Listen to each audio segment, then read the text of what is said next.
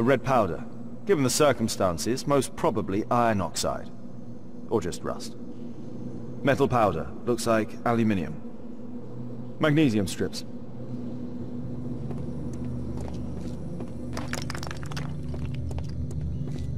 So, it was the goal of Rasco's gang to rob the bank.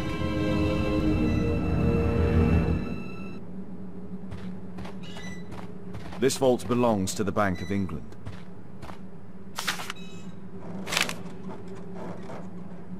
An old map of the sewers with a red cross.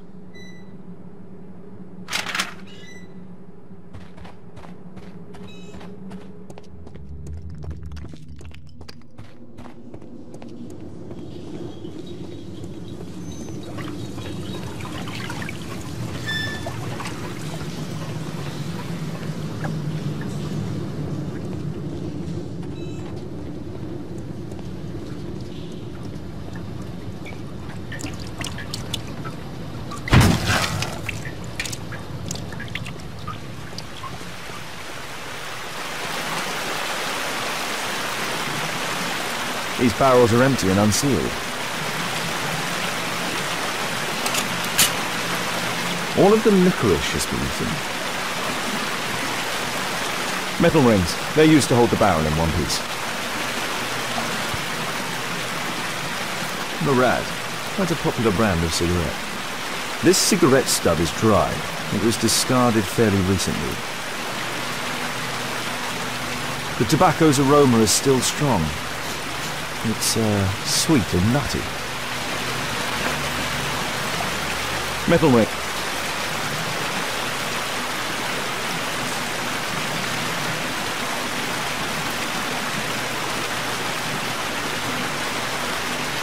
A banknote.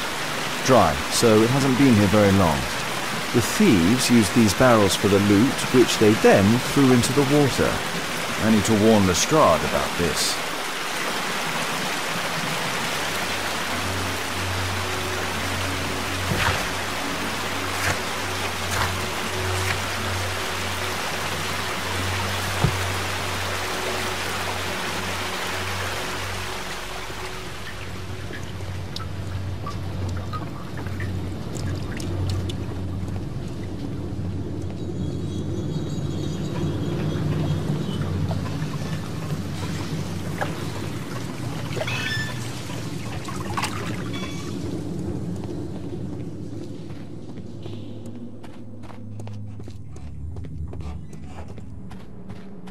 The thieves have opened almost all of the deposit boxes.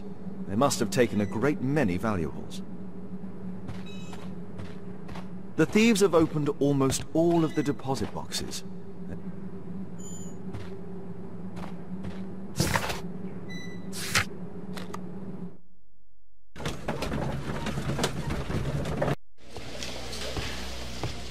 Ah, Mr. Holmes, we have a slight problem. What happened?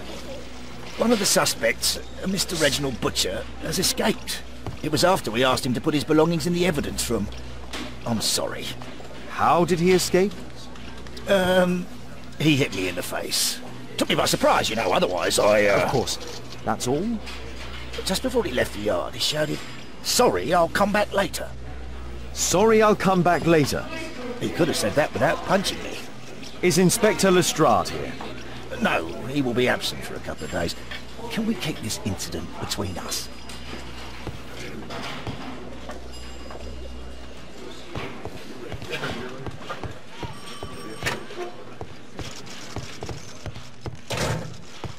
The belongings of the victims, Rasco and his acolyte. A police report about Rasco. He's only a minor criminal.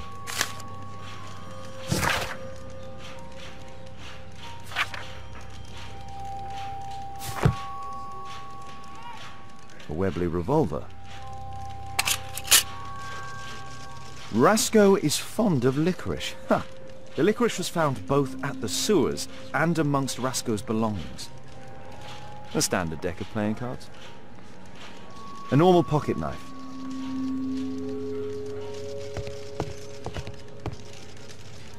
A book. Karl Heinzen's 1848 Der Mord, with a bookmark.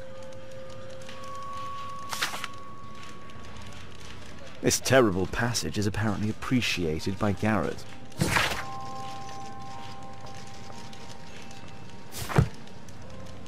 Electrical wires.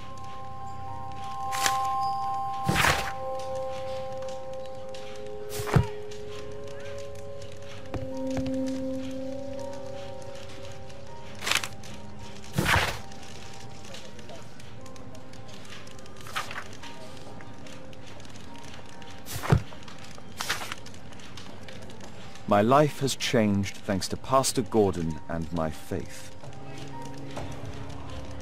Whiskey. Of poor quality. Thick leather gloves. They're probably insulated. Murad. Quite a popular brand of cigarette.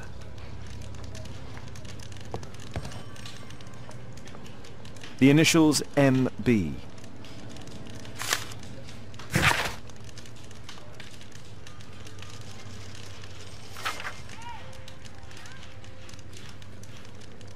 Reginald Butcher had problems with his job. This pen is an expensive one, but it isn't new. Reginald Butcher is fond of sweets.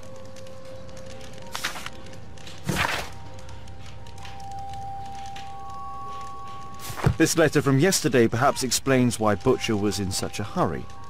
At any rate, I now have an exact address.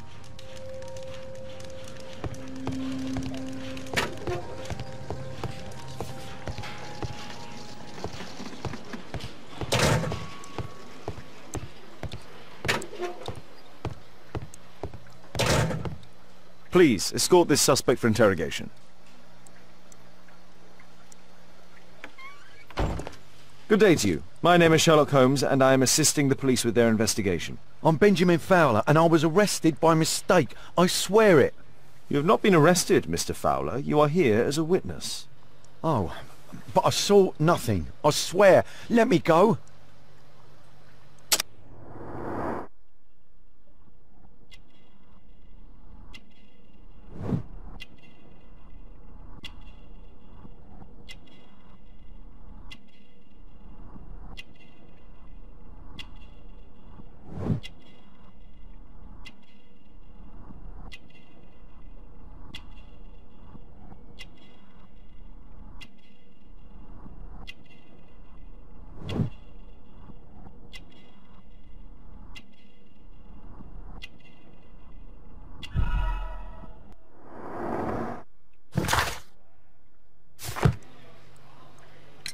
Could you tell me what you were doing at the scene of the accident?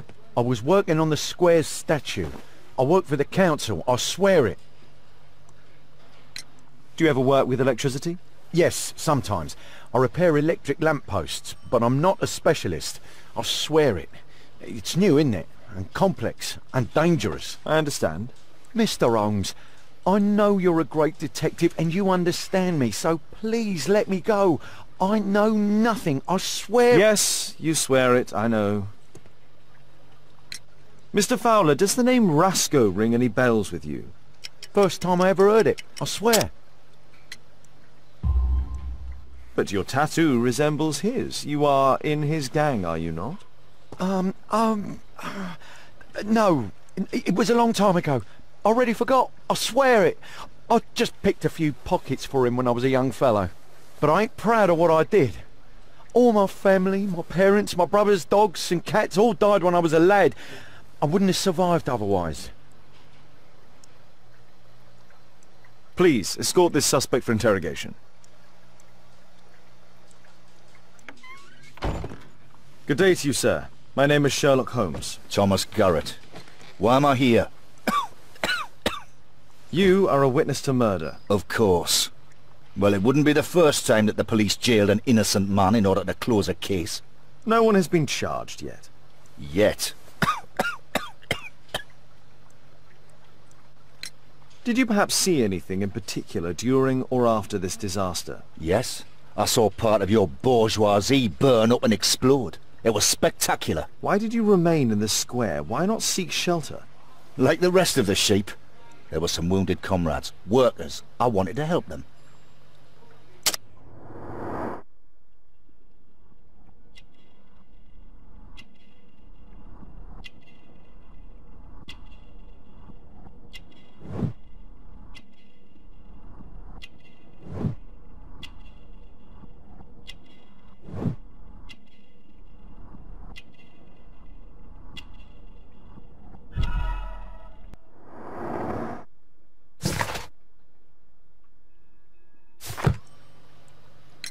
You have a severe cough. Are you suffering?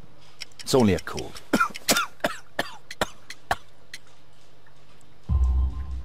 Why not be honest with me? You are spitting up black fluid. Ah, well observed. Yes, I have enough coal dust in my lungs to fuel an entire London district. You were a miner then? Since the age of 13, yes. At the Newcastle mines. 15 years of hell. Those were bloody times. But now it's over. I don't want to die in those holes like my father and my brothers did, in order to line the pockets of the rich. Do you have any electrical knowledge? How do you know about that? You a mind reader? There are electrical wires amongst your belongings. Clever. Yes. I'll teach electrics to my comrades, since I'm currently without paid work. I'm self-taught, so we're not as dumb as you might think. And I don't want to work for bosses anyway.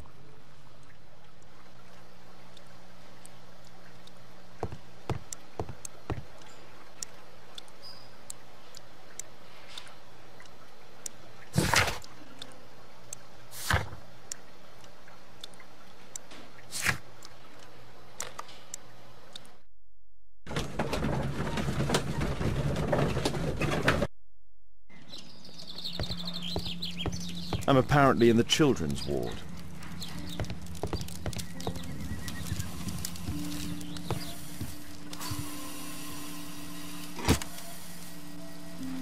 A young woman lost her life. Mr. Butcher's wife.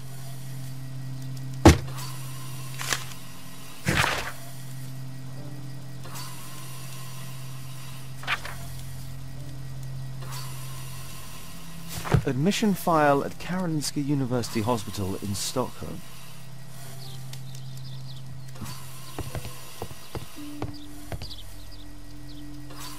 Merrill Butcher.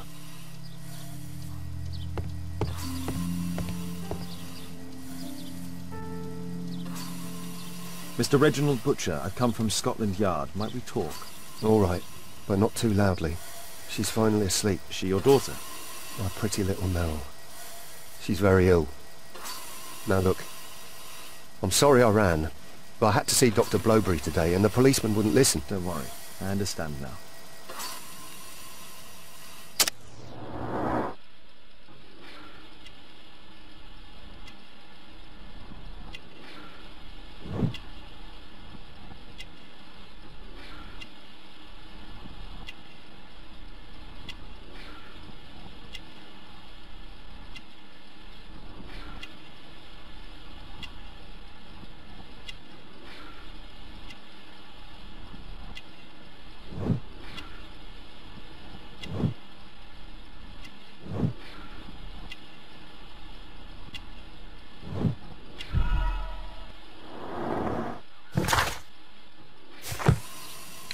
Can she be cured? It'll take a long time, but I'm confident that we'll win this fight. I can't bear to think otherwise. Yes, it's probably just a question of money. What are you talking about? It's a question of willpower, and my daughter will win. I do hope so. Although the treatment at the Karolinska University Hospital is very expensive. Yeah, it's our only hope. Thanks to the good Dr. Blowberry, she finally has a bed. We're going out next week. It's our last chance. Do you have children? Yes, I have a daughter too.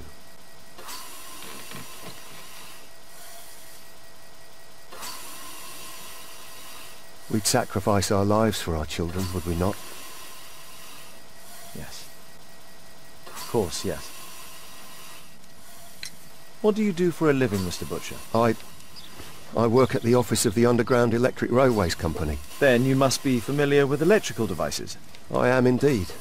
Why do you ask? It is of no consequence, but tell me, what are the reasons behind the problems you're experiencing at work? Problems? What do you mean? You have already received a written warning. Yes. I'm often late to work. My boss doesn't understand my situation. It's difficult since my daughter became ill. I see. Coincidentally, we found one of your company's cabs in the square where the accident occurred. Really? Why was it there? I have no idea. Do you? No. But a week ago we had a technical cab stolen, along with its tools. Do you think that could be the one? It's possible.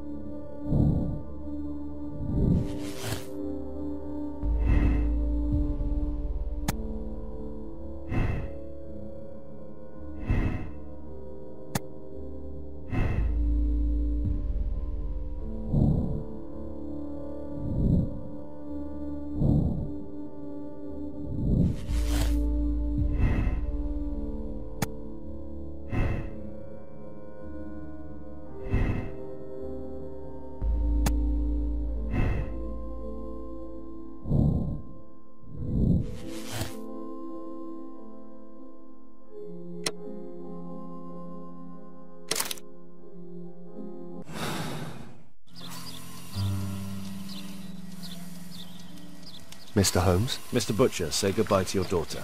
We are arresting you for robbery and murder. What? You can't do that. What happened to my girl? You should have thought about that. You monster! Even if it were true, what would a bank's money be worth against the life of a child? I love you, Merrill. Murder is never proof of love.